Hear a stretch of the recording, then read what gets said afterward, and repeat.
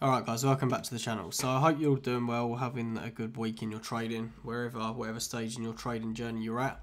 Whether you're actively trading the markets or just getting into trading, doing some back testing and looking to refine your edge in the market. So I just want to go through a couple of trades this week, one that I caught yesterday and one the day before.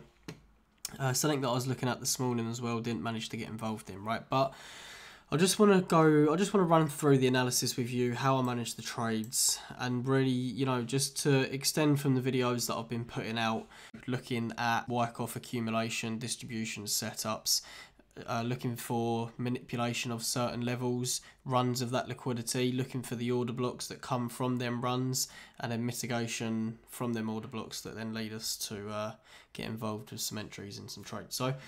So basically, I'm just going to run through what we're looking at first, and then we're going to be looking at some charts just to give a bit of background to the people who haven't seen any of my previous videos, right? So as we know, right, the market goes through cycles, okay, and these cycles, we go through markdown phases, which I'm sure we've all seen, these trending phases in the markets, right, where the market's moving down. We'll then go through an area of consolidation, okay, and then we'll generally start to trend up. After a trend, we'll get some sort of distribution or some more consolidation, right? And then we'll start to see a push down, right? So basically we call these markdown phases, right? Or downtrends. Okay, these ranging markets are, they're ranging markets, or we call this distribution when it's at the top of the range, okay, and there's a reason for that, and we'll get into that later on. So these phases where the market's moving upwards are your trending markets, and upward trends or bullish trends, markup phases, right, and this is an area of accumulation. So in addition to this, just while I'm editing this video, right, let's say that we get a move down, okay, and then we see a pullback. Generally on a lower time frame, right? If we was to look on a lower time frame, that move would actually look like this, right? So we'd have a small area of accumulation on a lower time frame, right? So we're not necessarily just going from markdown, okay, to accumulation to markup to distribution to markdown. Like, we're not necessarily doing that, right? We can be trending, okay, but the moves on a smaller time frame can look like this, right? So we could be trending down, okay, have an area of accumulation on a lower time frame, right, a pullback, an area of distribution, right, and then continue with the trends, okay, small area of accumulation, right, distribution, okay. We're not necessarily just going to be going from one to the other, one to the other, one to the other, one to the other. Look like perfect.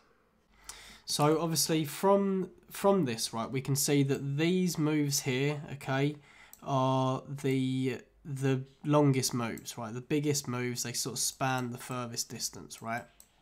And obviously in Forex or any type of trading, right, we want to, the further the market moves, in theory, the bigger, the more we can make, right? So ideally we want to be trying to capture these moves, okay? So looking to get in around here, okay, and then ride this trend up. Okay, so how do we get involved here? So if you don't already know, which I'm sure a lot of you do, right, there's large players, large institutions like big banks, hedge funds that are trading the financial markets alongside us as retail traders, right? And obviously, as you can appreciate, they have massive amounts of capital to be able to move this market. So the Forex market is absolutely massive in terms of trading volume, right, compared to the stock market, right? So in the Forex market, there's about $5.4 trillion that get exchanged every single day. So 5.4 trillion compared to about 200 billion, right, in the stock market. So the liquidity in this market is huge, right? It's absolutely massive. And obviously, as you can appreciate, us as retail traders do not have the buying power to be moving this market, right? It comes from large players significant moves come from large players, okay? So why does that matter, right? So basically, if institutions, big banks wanted to, let's say they want to sell the market at this point, right? If they was to just sell their positions all at once, right, they'd just move the market, and they'd be getting filled in lots of different positions, right? If there wasn't much liquidity. Okay, so if there wasn't much liquidity at all of these price points, okay, they would literally just move the market until they got filled, right? So if this doesn't make much sense to you, check out, after this video, check out the video that I did on liquidity, where I explained this concept a little bit in a lot more depth, and it should make sense, right? If it doesn't, just drop me a comment and I'll do another video, right? So basically, what the institutions do to get around this is they buy to sell and sell to buy, right? So basically what that means is, let's say there's a level of structure like this, right, where there's equal highs. Most people are going to be shorting this market, right, anticipating lower prices, okay? You know, most people are taught to sort of sell at resistance, right, buy at support. Okay, so there's a lot of people that are short in this market with stop losses above this level. Okay, and there's a lot of people that are also anticipating a break of this level and anticipating higher prices. There's also people that have got buy orders above here, or buy stops, buy limits, right, above here, looking to take this market long. So ultimately, around this level, there's a load of buy orders, right? Loads of buy orders. Okay. Absolutely millions and millions and millions of buy orders all the way through there. Okay, now the big banks, institutions, they know this, right? They know that there's going to be loads of people with stop losses above this level. So obviously, if they want to take the market lower, they want to sell off some of their currency, right, they need to buy in to this liquidity. Okay, so this is the liquidity. They're going to need to buy into this liquidity, right, from around here, buy into the liquidity to then sell through all these buy orders, right? So obviously, if we want to sell, we need someone on the opposite side of our order who's willing to buy, and if we want to buy, we need someone on the opposite side of our order who is willing to sell. So basically what happens is they'll buy into the liquidity, sell off, right? And then generally what you'll see happens is the price will then, they'll start taking profits. Okay, so we'll get some profit taking. And again, just quickly, whilst I'm editing this video, right, let's say that we had our move like that, we come down and we get this profit taking, right? This profit taking might just look like this, okay? So let me just undo that. It might just look like this, right? So we get our order block through there, and it might just look like a V bottom, right? But on a lower time frame, if you was to zoom down into this, then you would most likely get some sort of accumulation at that level, right? So again, going back to the video that I put out on Wyckoff market structure and the fractal nature of the financial markets, right? Market will then revert back up to this level, right, where we saw the buying pressure continue, and then we'll see another little rally, whether or not it's a full blown reversal, or you know, or just some relief off of this level. Now this here, right, this buy to sell model is what we call our order block. And the reason we call it an order block is because obviously it's where the institutions start their orders, right? They start buying into the liquidity to then sell heavily. And the reason that we get this move back up to this level is so they can mitigate, which basically means to reduce the risk of their buy positions, right? Because they buy into this position here and then they'll sell off massively, right? And obviously as the market's moving down, they're in profit from their sells, from their sell positions, right, that they've sort of started through here. But now obviously they're negative on these buys. So when they start taking profits and the market starts to revert back up, right, they'll then mitigate out of these negative buys, and that will give us another chance to enter, okay? So effectively that's sort of what we're going to be looking at, right? We're going to be looking at the mitigation of order blocks, and basically this type of move down here, the accumulation and distribution inside of these order blocks, right? So when you get an order block like this and then you see this type of move form inside of an order block, it's a very powerful entry technique into the trade, right? So I hope that makes sense. If it doesn't, just stick around because I'm going to be showing you the examples on the chart, and hopefully it should make a lot more sense once we see it on the charts, right? So there's just a couple of trades that I want to run through with you from today and yesterday that I was able to catch the day before, sorry. So basically what I want to bring your attention to is this area here, right? So as you can see, in fact, if we just let's pull this back, right? Just so you can see it. Alright, so again, as you can see, right, we've got this zone here where there's going to be people buying all the way through here, right? So we're going to have stop losses all the way through here, okay, from people that are buying this up, right, looking to take this market higher, okay, there's going to be stop losses all the way through there. So if institutions want to accumulate long positions and they want to take the market higher, obviously they need people that are willing to sell through their stop losses in order to buy.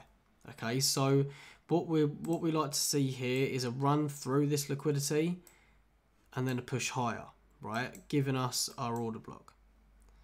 So if we bring on the volume as well, this should become more clear as well.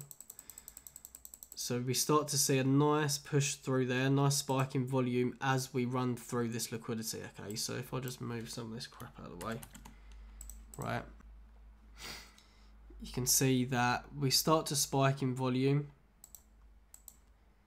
through here. Okay, so if you look down here, we start to spike in volume as we run this liquidity. And as we move through into all these orders, right, we start to accumulate a position, right? So we start to see the banks accumulate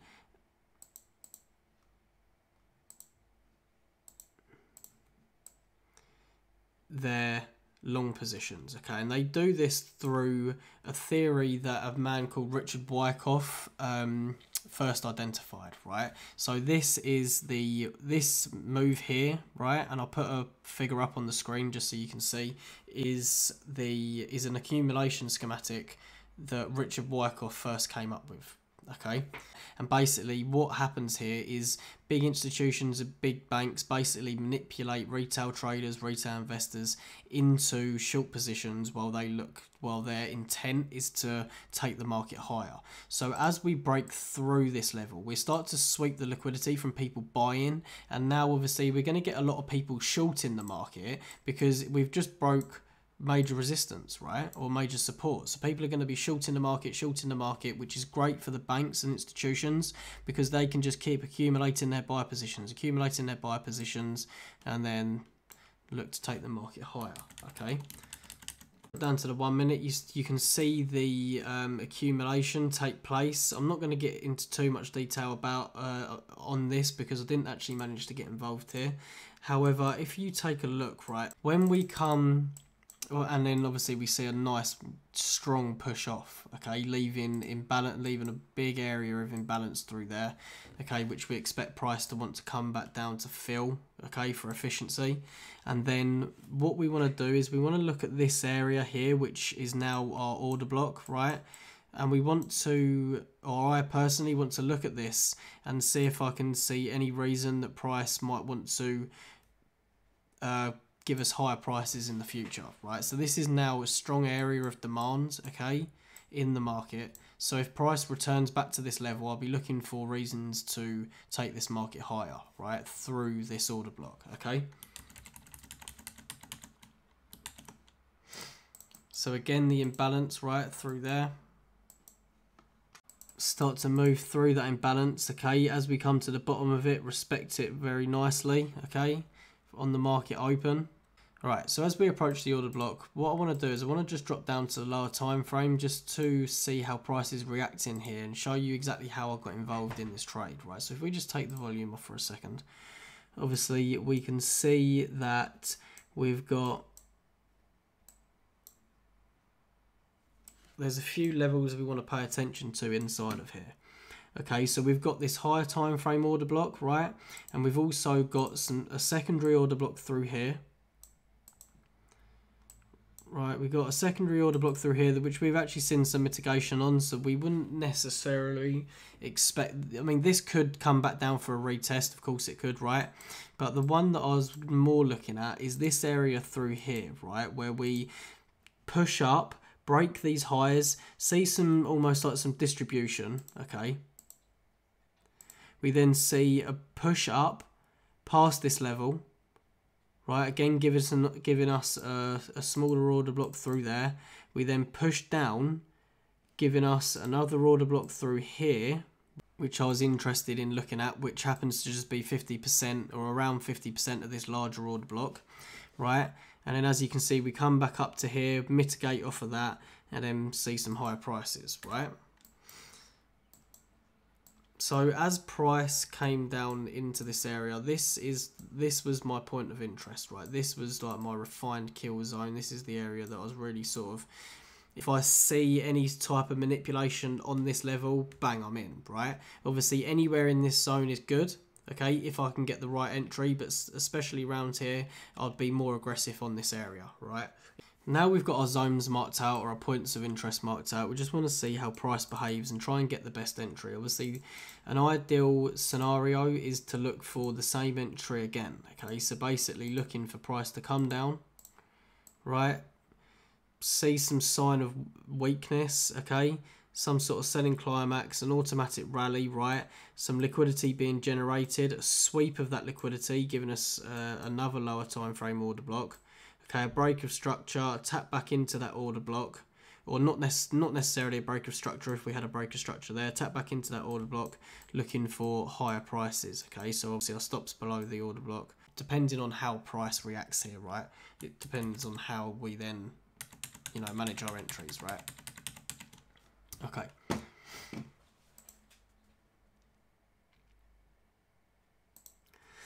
Right, so as you can see, we push down into this level, right?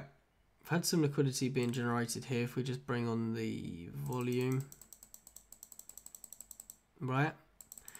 See a nice push up off of that level. So that may be enough for you to enter here.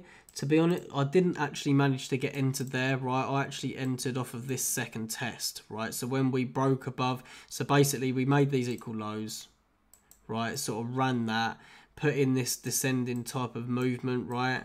Broke above these highs, okay? Came back down and actually got involved in this lower time frame order block, right? So stops below this order block. And I was looking to target this area up on the higher time frame. Let me just zoom out. I'll show you why I was targeting it, right? So let's remove that, come back out to the hourly, and I'll show you the price action here, right? So as you can see, okay, we had a similar sort of phenomenon here, right? Or a similar sort of setup here where we had a breakthrough, okay, into this liquidity, right? So resting orders above these equal highs, a push up through, and then we saw some mitigation off of that level, right? Tap into that order block, and then some more equal highs being generated. From that, we saw quite a nice push up, came back up, tapped into some order block through there, or saw some reaction off of there, which left some imbalance here as well, right?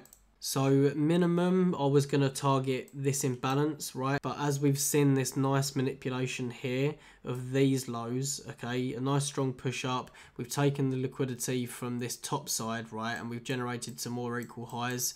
This was the, you know, there's going to be the most liquidity laying here, right? The most orders laying here. Right, so let's drop back down, see how this played out. So, see a nice tap back into that order block. Right, in fact we probably, so as you can see, we respected this level really nicely, okay. Let's just delete some of this so we can just have a look. So yeah, as you can see, a lot of respect at this level. Obviously now that we're following this up, right, or we started to move up, okay, we can actually start to, you know, you can look to get involved in some trending moves, whether or not you miss this. If you can just identify this setup, whether or not you got involved, you can then look to get involved on the trend, worst way, okay? So, you know, what I say, worst way, if you miss this type of setup or you're slow seeing this type of move, then, but you can identify it, then you can start getting involved on these trending moves, okay? These this here, right, this last point of support is generally a nice area to get into as well. Okay, so once we break above, we come back down for a retest, right, looking to get involved on this last point of support. Okay, so I just want to show you how that ran. Let's just move out to the hourly because it doesn't reverse from here, right? And I'll show you how I got involved in the next trade. So the way that I got involved in the next trade was very similar to this. The principles are basically the same. The entry technique was just slightly different because of the way that price presented itself to me. And if you haven't seen the video that I did on institutional order flow in Bitcoin, right, I'll link it. I'll put it on the screen now.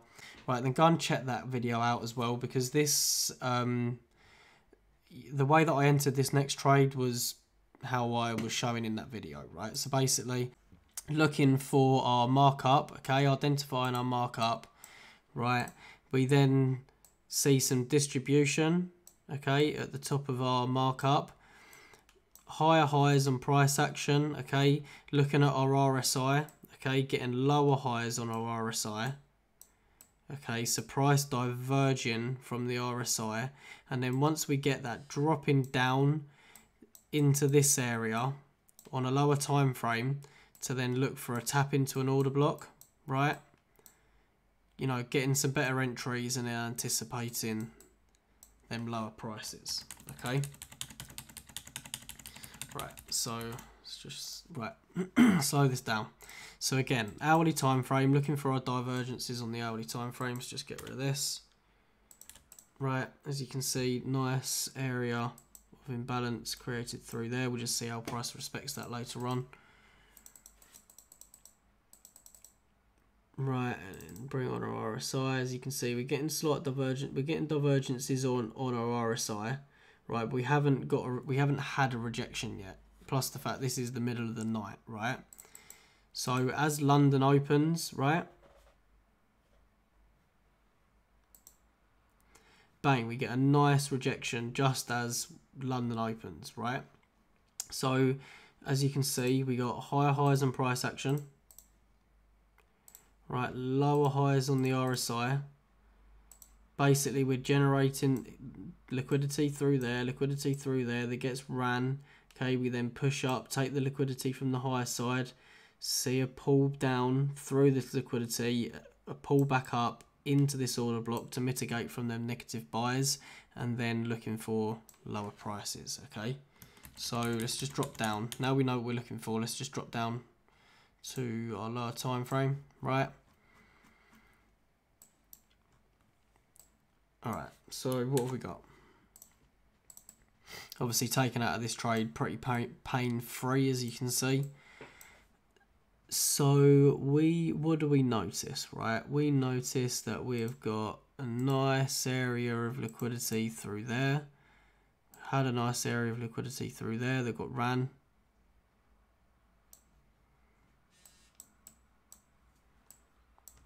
Right, and just to bring it to your attention, right, on the lower time frame, got an order block through there that gets mitigated, okay, and then we see a rejection from. We then see an order block through there, right, that runs this liquidity. We then see a push up and a rejection and a reaction off of that. Okay, so you know this is fractal. Okay, it happens on many different time frames, right?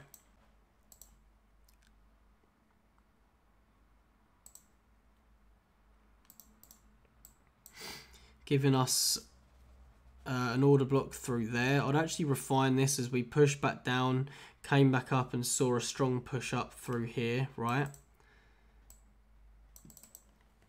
So I'd actually be looking at this area, okay?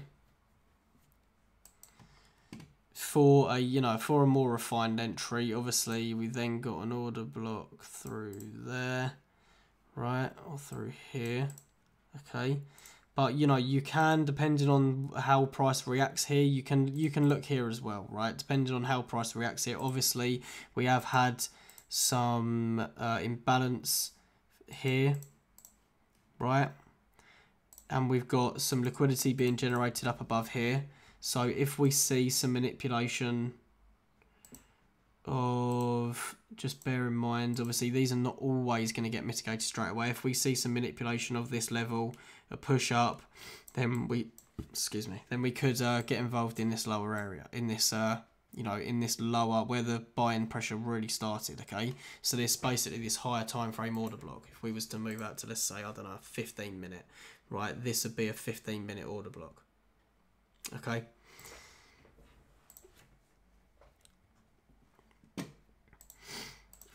so let's just, oh, what happened there then? Just blowing the computer up.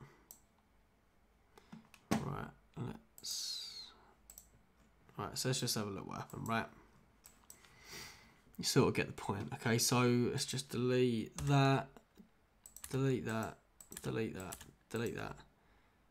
Okay, so as you can see, right, we'll delete that, we'll delete that. We get some liquidity being generated through here. Right, a run up through this liquidity. Okay, again, more liquidity being generated here. A run up through that liquidity, a tap into this order block, right? Lower prices. Okay, so a rejection off of that order block. Understanding that, you know, if this happened up here, that would be great, but with the understanding that there's been liquidity being generated all the way through here, we're at a higher time frame order block. We've then run it, saw a strong rejection. Okay, you know, we'd expect to potentially get stopped out here, right? And then, you know, look for mitigation of this higher order block and then lower prices, right? So, you know, these aren't going to hold every single time. You're not going to not get stopped out every single time. Luckily, we sort of managed to get involved here and didn't get stopped out. So the way that I managed this one was out to the hourly, right? Looking at this rejection candle.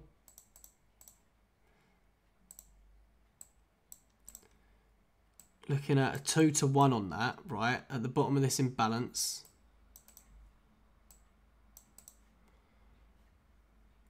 Dropping back down.